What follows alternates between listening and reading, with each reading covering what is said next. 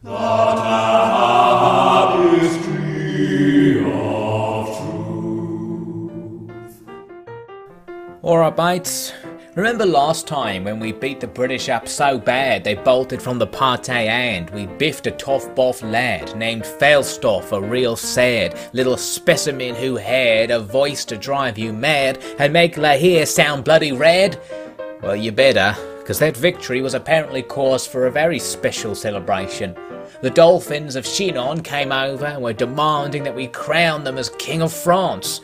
Now, we probably had a king out there already somewhere, but I wasn't going to start asking questions, especially because if we made a dolphin the national leader, then that sets a strong precedent for letting any biologically alive bogan in, meaning a multi-gender kill first and then kill the questioner's later psycho peasant who spoke only a strangely accented version of the language of our mortal enemies should be an easy sell later on.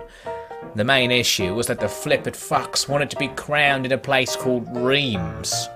With that sorted, we were able to go and live our dreams. Our dreams. What the fuck was I thinking back then? Pun doesn't even work because it's actually pronounced ram. So we must escort the Dauphin to Reims, where he can be properly crowned. Well, that explains why it's apparently being swarmed over by the ram-rogering Brits, which itself explains why the Dolphins were being a pod of pissers for wanting their coronation over there. Yep, it was up to me to clear the place out, as well as a couple of other insignificant places while I was at it, because hey, I'm cheap labour, right? If you think immigrant workers do things cheap, you should see what happens when they start jumping the borders of timelines as well. So we set off to get it done, with the newly formed Grand Army of France behind me. Wait a sec, was it really only like 20 dudes? Well, I thought the narrator said, Dead France is returning to life. Our army swells with new recruits. how come every time people claim that my army has gained new recruits, I have to increase the magnification of my microscope to even see it? I'm 50% sure at this point that the Dolphin Overlords actually feed on human flesh, and that this whole coronation was just an elaborate ruse to get a load of likely lads together into the same room, ready for an interspecies predation party. But hey, maybe that sort of thing was normal back in the Cold War era. Or was it the Punic War era? Did we get the year yet? Oh no, just June 25th. Oh, maybe it means the 25th June, so it's 25 AD. Meaning that this is actually the Jianwu era. Deduction of the day, mates. Maybe I'm actually Sherlock Holmes, transported into the body of an Aussie, transported into the body of a frog bird. Oh, who cares? Moving on. Like every battle so far, we were going to have to get across a river to find the Brits. But to start with, I had to move west to find a supposed military base I could use to organise everything. On the way, we encountered a few crappy campers from Britland, who, as we decapitated them, calmly noted, Joan of Arc is attacking our camp. "And by Blighty, I do believe my intestines have fallen out. Hardly called for, I say." Do not let her cross the river. Came a voice from Reims, somehow overhearing the whole affair and deciding to chip in with that stellar advice. True to it, the man didn't invite us across the river, but then again, they didn't really do anything. All it made me wonder is what the dirty Brits were doing out there in the fog of war that made them so nervous about me showing up. And given how publicly they administered their tea enemas, I shuddered to think of what horrors these guys considered worth keeping secret. Anyway, we got to the camp and found that actually it was just a load of topless guys squatting in the woods, waiting for us to show up before they actually built the thing. So we still basically had nothing and would have to wait until bloody 26 AD to catch up with the Britbongs. I sent a dude to investigate this legendary other side of the river and found one of the British occupied cities right there. I wanted to have a little look round, but my spine noped out when he spotted a squad of British knights waiting for action. We needed to prepare an army that had more men than you could fit in the back of an average hearse. The build-up was slightly interrupted by a few British pike pushers sneaking into my base before I finished trumping the borders up. They seemed very determined to destroy a tent that the topless guys from earlier had been living in. I'm not really sure why. "Are you sure this will destroy the French war machine, Fairfax?" Of course, Costes. The General ordered us to make an intense attack. We'll just fight our way into these tents, and victory shall be ours. The general knows it well. He learned from Sir Falstaff, don't you know? Yes, no mouth Falstaff. Jolly good. Let's get medieval on this here canvas then. Medieval? What's that? Oh, I say, I don't rightly know. It's only 25 AD after all. No matter, on with the show. We finally got an army together and made our push towards the town of Chalon. Reims was outraged, calling out, To arms! The French are trying to cross the river. I'm so outraged I almost drunk my tea by mistake. Now where's that rubber tube? First I wanted to take out those knights I'd spotted earlier. As I approached, it turned out there were like 5 billion of them back there, rushing into my army from all sides for a right messy brawl that threatened to destroy my precious magical ram. I couldn't really tell what was happening, but we seemed to win one way or another. But that was just the bloody beginning of it, mates. Next came a wave not of rams, but of scorpion ballistas. Still stuff made out of sentient wood, but unlike rams, these lumber lads were bloodthirsty, shooting flaming bolts the size of a man into our ranks. We had to rush about, trying not to get turned into a self-cooking kebab au français, dodging shots from a watchtower, killing the odd stray ram, and murdering orange dudes. We fought upstream towards where all the ballistas were coming from, scattering a massive crowd of Reims cash gobblers on the way. But the stream of shit just kept going, with enemies and enemy buildings as far as the eye could see. I remembered that technically I was meant to be liberating these places, not destroying them, and so decided to review the little to-do list the dolphins had flipped at me before I left. It turned out all I needed to do was destroy pretty much the first building I'd seen in the town, and that would be enough. I don't know, I guess I expected liberation to just be killing the occupiers, not actually destroying the centre of the settlement. But hey, I'm new to this country, maybe the sweet liberation of death was preferable to actually being liberated by the French. Thinking about it like that, I suddenly understand entirely. Unfortunately, my army had already got itself killed, playing piss chase with all the shit around the place, so I had to prepare a second wave to fight its way in and get the goods. Now with the added annoyance of the Ream team showing up with their upgraded shit to shit on my shit until we knocked the shit out of them. Eventually we rolled up old school with a load of vengeful trees on wheels to bring the Chalon town centre right down like I was meant to. Thud, thud, thud, 3 rams in a tub, and who do you think they killed? The butcher, the baker, the candlestick maker, liberated from life, they'll be thrilled. Yes, the literal collapse of their civic administration may have come with its measure of dead Frenchies, but what can I say, that's just my style.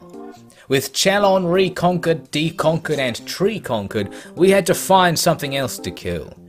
While preparing the next wave of Patriot pikes with low expectance for life, the bloody Reims Rangers showed up, pulling the classic British "my bow's longer than your bow" shtick. Yeah, well I don't even have a bow. Oh wait, is that? Oh whatever.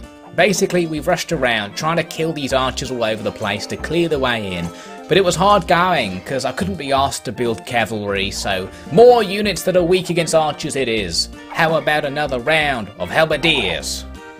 Most of the battle was actually taking place back in Chalon, where all the troops I was mustering were on a motherfucking vendetta against the local houses. They were determined to liberate Chalon into oblivion like it was fucking Baghdad in 2003, which, by my current calculations, it probably wasn't. I could have stopped them, but why ruin the fun? And besides, destroying that crap was making my score go up. And you know what they say about a guy with a big score? Or was it a girl with a big score? Well, whatever, I'm both now, so I'll win either way again. Checkmate, atheists. Soon I faced 2 simultaneous annoyances, kinda like being in the shit house while you're really hungry. And don't try to solve both at the same time. If you want to know why, ask my mate Gastric Gav. Some orange guys had got into my camp when my Jackery squad cut down the forest blocking the way in. Nice one, mates. They basically wandered around my tents for a bit and then got killed, same as the last wave. I told them to go home and play Far Cry 3 to learn certain key definitions to help them out with that. Meanwhile, the staff of Reims Hardwood Logging Co. got pissed about the fact I put a guard tower right next to their supply lines and started killing them all, and their trade union happened to have a whole fucksack full of catapults at its disposal. Teaming up with the biggest bows this side of Papa John's house, they rained death on my poor piles of wood and stone. My army was actually on its way to wreck the hive of orange guys, but had to turn back and cancel that excitement to deal with this little trade dispute, like I was writing the script to the Phantom Menace. Somehow though, once the Brit shits levelled my defences, they just decided that the day's work was done and it was time to pull a mannequin challenge for the rest of their lives. Seeing this, I thought, well, fuck it. If they're not going to make the effort to attack, I'm not going to make the effort to defend. Back to killing the orange dudes. Take this shitty script and rewrite it entirely to have the opening be a rampaging army of blue guys going to town on some suckers. Basically put the ending of Avatar at the start of Star Wars and all the problems just disappear, I guarantee it. The attack was a success, saving Troy from the evil British and getting all the sweet unobtainium to myself. Oh wait, was the thing that they were struggling to obtain in Avatar actually called unobtainium? Or was that just some joke? Oh, for fuck's sake. I mean, just call it plot pointium if you're gonna go down that road. Oh sweet, Code Geass Season 3. Now, we had some problems with the locals, who were so pissed that we didn't liberate them enough that they got half naked and started shanking my guys up, then danced around as we ranged javelins on them.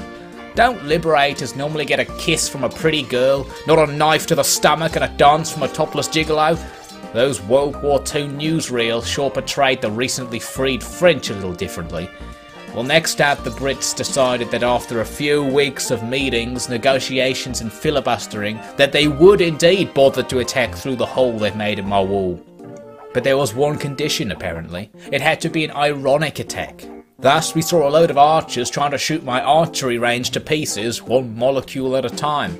I thought I had all the time in the world to bring up my army and kill them, but suddenly things got fucking serious. As well as the archers, they had loads of fucking trebuchets, giant shit throwers the size of buildings, with all the evil sentience of the rowdiest of rems and the stingiest of scorpions.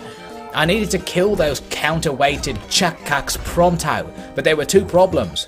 First, the remnants of my walls made it hard to move, and second, an escalating number of British catapults appeared to start raining great balls of fire over everything. The probability of it being Baghdad in 2003 was rising sharply. I desperately tried to keep my guys moving and grooving like some real smooth operators, dodging the death blobs and taking out the various kinds of death blob dispensers at the same time, even ordering my walls to self-destruct, which they somehow did, in order to get at the enemy easier. We fought to some kind of stalemate, with both sides getting mostly wrecked, so once again I had to wait a while to get more Popa troopers together. Once I did, I started my own irony offensive by sending my rams to Ram, smashing my way in and beginning the search for their town centre. Again, I was meant to be liberating the place, so I didn't want to ram everything down. If I could just destroy that one building, the British mind control beams would wear off, and Ram would be free. But of course, within the belly of the beast was not only another 46 quadrillion longbowmen, but that number squared of fucking merciless catapults. Thus began a deadly multi-wave assault where I tried to survive long enough to make a dent in the enemy before those fucking napalm nudges wrecked all hands on deck. Let me tell you, a lot of man meat was cooked up that day. Alright mates, this is a somber hymn or whatever to the many trillions of men who died trying to take that place. Was it Reims? Can't remember how you say it. Yeah, it doesn't really matter anyway. I'm barely in this one at all. Rolling through the fields, what's that? It's an onager. Shooting through my Frenchy blues like a harmonica. Wake up boys, look up, look down. Balls of fire fall to the ground. It's an onager, ripping you to pieces. An onager.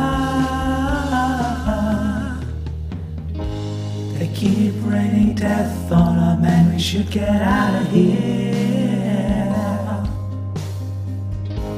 But I will keep attacking them with unlimited halberdiers. There is nothing you can do to survive it.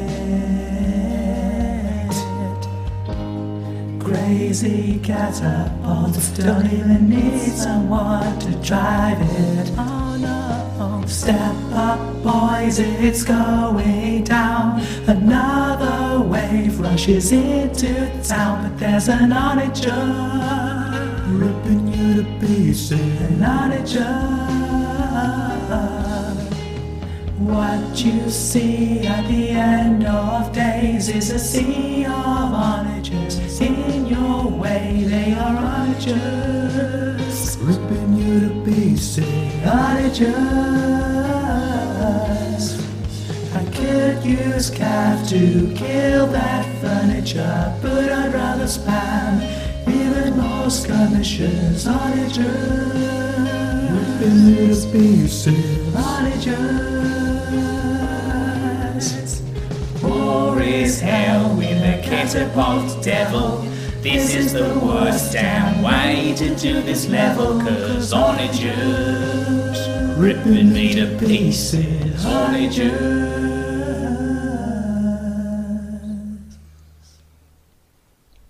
I guess the short version is fuck onagers. Finally though, we destroyed our way through that death nest and it was proudly announced, Dauphin has been liberated. Now the coronation of the Dauphin can proceed. right after we finish murdering the locals and firing trebuchets at all the buildings. It's such fun. Once again there was some kind of victory parade, and once again there was a massive fuck you to everyone who just died trying to take this city using only wooden sticks. Cannon thundered and 1,000 flags danced in the breeze. Of course you have cannons. Of course you don't mention it until the battle is over. Of course I'm gonna find where you keep the keys to your fucking space-based ion cannon and eviscerate this whole fucking country once I'm done. So basically, there was some party to celebrate a dolphin being made King of France, nothing too special. I did spot another dolphin disguised as a human. Look at this chick, that shoulder is so far away from her neck, there's room for an extra head or two on that body.